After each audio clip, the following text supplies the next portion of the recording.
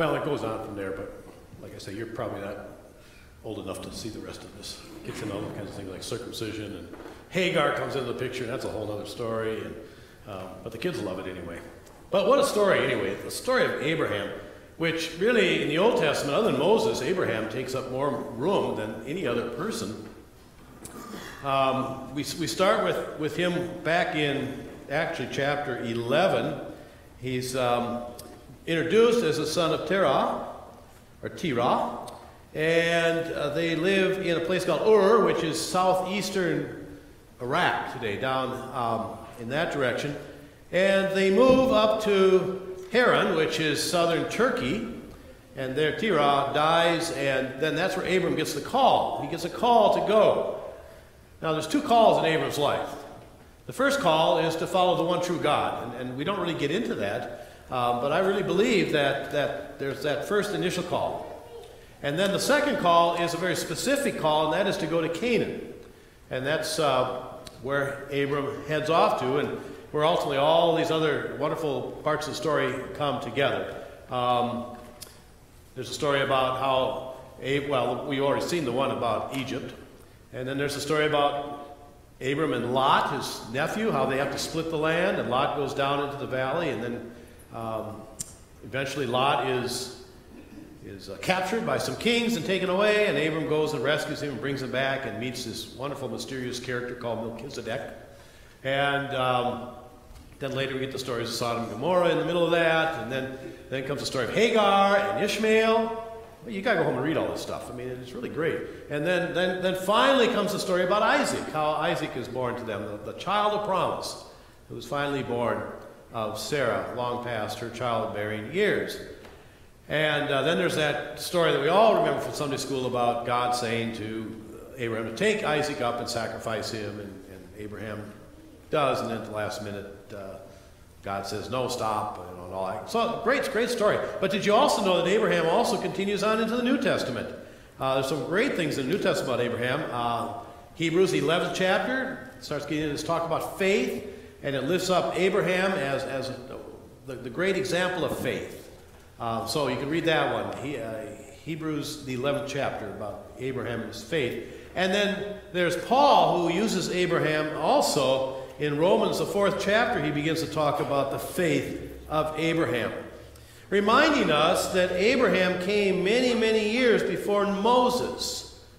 And there was no law until Moses. So Abraham lived before there was the law. And so Paul goes on to talk about the example of Abraham in the 4th chapter of Romans, about the fact that his life was based on faith. Not on the works that he did, but on the faith that he had in God and in God's call in his life. And then Paul continues to elaborate this theology and talks about the fact that the true children of Abraham are not the children of the flesh, but the children of the Spirit, the people who have faith. That in a sense, all of us who live by faith are children of Abraham. That you can be a physical child of Abraham and not have faith. The true children are the ones who have faith. So Abraham becomes this great example in the Old Testament, which we oftentimes think of as a time of laws and all these various laws they had to follow that. But Abraham becomes a wonderful example of faith, of what it means to have faith and what it means to walk by faith. Now, as I mentioned, there were two calls in Abram's life. There are two calls in all of our lives. The first call is a generic call. The first call is a call that God gives to all people. And it's a very simple call. Come, follow me. Jesus gave that call to Peter and Andrew. He said, leave behind you the nets and the fishing boats and come follow me. To James and John. To Matthew, he said, leave behind the tax collector's booth and come follow me. This, I believe, as I mentioned, is a generic call that goes to all people. And by the way, as people who live in the Wesleyan tradition, we truly believe that God calls all people. Sometimes people say to me, well, you know, we all believe the same thing. Not necessarily so. There are those who believe that it's already been predestined who God is calling and who God does not call. We do not believe that. We believe that the call goes to everyone. For God so loved the whole world, he gave his Son, Jesus Christ, that every one of us has that call upon us. And that call is, come and follow me. Jesus says, come and follow me. And whether we respond in a positive way or not, we respond one way or another. If we don't say yes to Jesus, then we're saying no. And what Jesus is asking of all of us, as he asked of Abram in this really unbelievable way, is to Abram, he said, I want you to leave everything you know. I want you to leave everything back here in Haran. And I want you to go forward, trusting in me that I will take you to a place that will be a blessing to you. And that's God's promise to all of us. God says, leave behind you the world, leave behind the idols, whatever your idols may be. Leave behind your idols, follow me, and I will take you to a place where you will be blessed. And so Abram took off, and it's just hard to imagine what it must have been like. And I can imagine that conversation that they alluded to between he and Sarai, his wife. We're just going to go off, we're just going to pack the van with everything we can get into it. We're going to sell everything else, and we're going to drive down the road until God tells us to stop. And then we're going to stop, and then we're going to see what God has for us to step. I mean, it's just unbelievable that Abram ever took that first step of faith, and yet he was willing to step out in faith to follow that second call of God. Now, the second call of God isn't a general call. It's a very specific call that certain individuals receive. You may have received a call from God. I don't know. I'm not saying that every person does. I received a call from God. First call, again, was to follow Jesus. And I made that commitment when I was 21 years old. But along with that came another call to go into the ministry. Now, that's kind of a specific goal or call that God gives.